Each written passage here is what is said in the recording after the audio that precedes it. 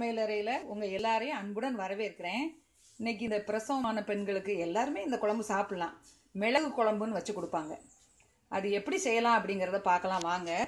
இந்த உரிச்ச வெள்ளைப்பூடு 1/4 கிலோ, அப்புறம் 1 டேபிள் ஸ்பூன் மிளகு, 1/2 டேபிள் ஸ்பூன் கொத்தமல்லி, தேவையான அளவு உப்பு, அப்புறம் புளி நெல்லிக்காய் அளவு எடுத்துக்கோங்க.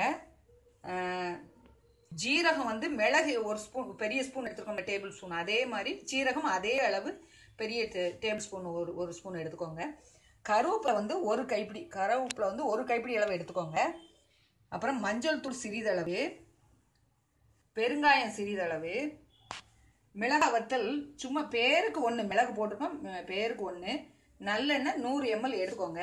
எப்படி வறுக்கணுங்கிறத பார்க்கலாம். முதல்ல புளி, மஞ்சள் பொடி, உப்பு 3ஐயும் ஒன்றா போட்டு ஊற வச்சிருங்க. அப்புறம் இதெல்லாம் நான் எப்படி வறுக்கலான்னு காமிக்கிறேன். வீடியோக்குள்ள வாங்க பார்க்கலாம். எப்படி வறுக்கலாங்கிறத காமிக்கிறேன் பாருங்க. பருப்பு தான் முக்கியம். கொஞ்சம் எண்ணெய் ஊற்றிக்கலாம். சட்டி சூடாகட்டும். சட்டி சூடானது எண்ணெய் ஊற்றிட்டு காமிக்கிறேன். ஊற்றி முதல்ல இந்த மிளகாய் வத்தலை வறுத்துக்கலாம்.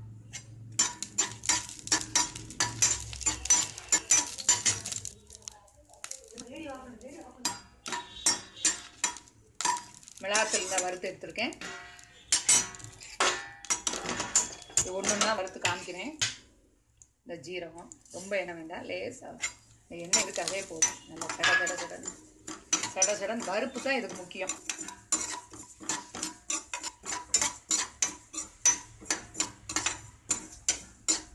தனித்தனியாக எல்லாத்தையுமே தனித்தனியாக நல்லா சடன் வறுக்கணும். லேசாக எண்ணெய் ஊற்றி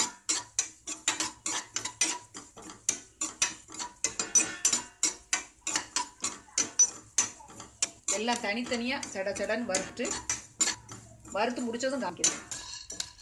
இந்த மிளகு மட்டும் சத்தம் கேட்குது பார்த்தீங்களா, சடன்னு அந்த மாதிரி வறுக்கணும். இல்லைன்னா உரைக்கும் நல்லா. அந்த பார்த்தீங்களா சடன் வெடிச்சு இப்படி தெரிக்கும் மிளகு.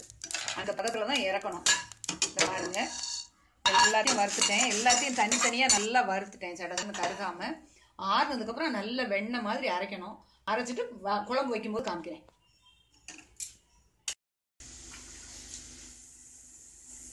இந்த பூண்டு நல்லா செவக்க வதங்கிடுச்சு பார்த்தீங்களா, பார்த்தா தெரியுதா உங்களுக்கு பூண்டு? இந்த வதங்க இப்படி வதங்கினதுக்கப்புறம் நான் இந்த புளி கரைசலில் அந்த மசாலாலாம் கரைச்சி வச்சுருக்கேன்.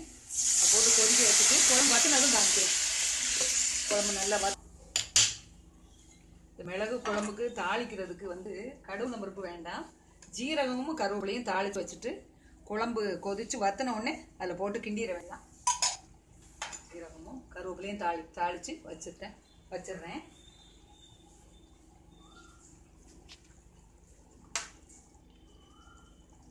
எண்ணெய் சூடாயிடுச்சு. ஜீரகத்தை போட்டு கருவேப்பிலையும் போட்டு தாளித்து வச்சிடுறேன். அப்புறம் குழம்பு கொதிச்சதுக்கப்புறம் காமிக்கிறேன். இந்த குழம்பு வத்திடுச்சு. இதுதான் பக்குவம்.